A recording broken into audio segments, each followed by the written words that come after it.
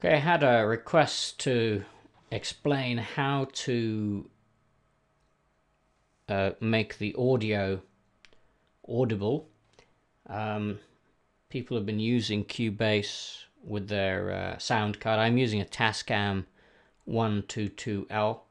Yeah, I'm assuming you've got that plugged into the USB port. It's otherwise working. You're getting a track recorded like we just done here. This track that I just recorded earlier.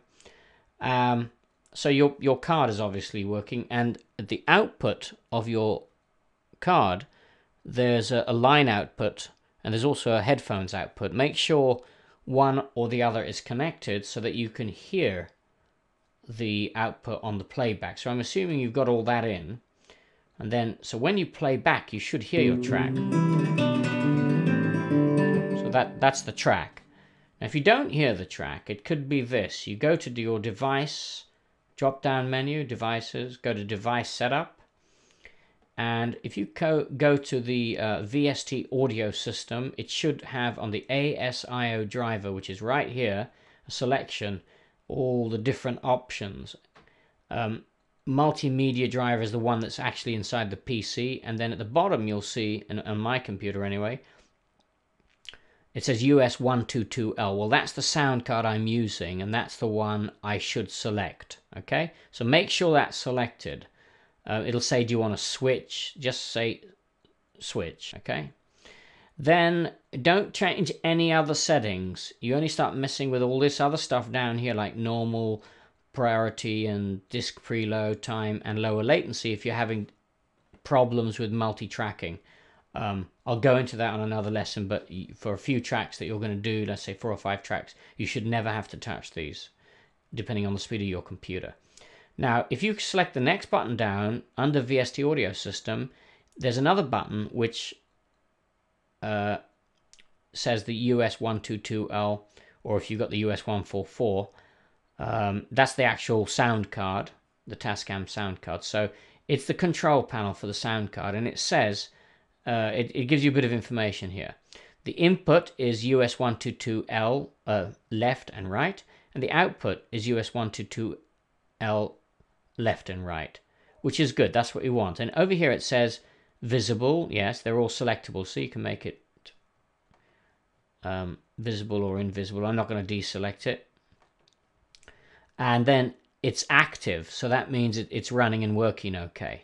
So you should be able to hear your sound. Now, if after checking that you don't hear your sound, go to the control panel on your PC, click control panel, and up comes your menu. I'm using Windows Vista, so you want to go to your hardware and sound setup. Click the hardware and sound setup, and in there you go to the sound management. Now, remember, this is Windows Vista, so it could be different on different versions of Windows like XP and so on. But you want to manage your audio devices, so click that, okay, and up comes your other window. In this case, here it is. It says here you've got speakers, which are the high definition audio speakers that come with the PC, and usually that's what's selected for playback and recording. Sorry, forget recording, we'll come back to that. For playback, it's showing you the speakers that are in the PC. Now, you don't want those because you may not hear your recording if you have those selected.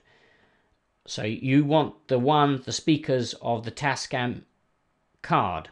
So that's the speakers that you would plug into the Tascam card, or your headphones. It could be your headphones that you're plugging in. So you would select that and then click at the bottom, set as default. And you notice the tick mark change from speakers at the top.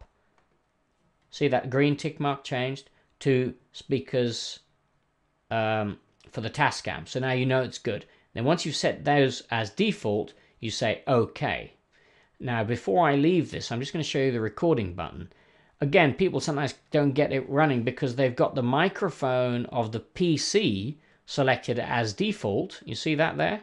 You want to select the line in from the Tascam as your default if you're using the Tascam card for recording. So click OK. Now you know you've got playback on the speakers of the Tascam and recording on the from the line input of the Tascam. Then whatever microphone you've got plugged into the Tascam, providing it's correctly configured, and you've got your volume level switched up, you should be able to hear it. Record and play back correctly. So I hope this helps you. Thanks for listening.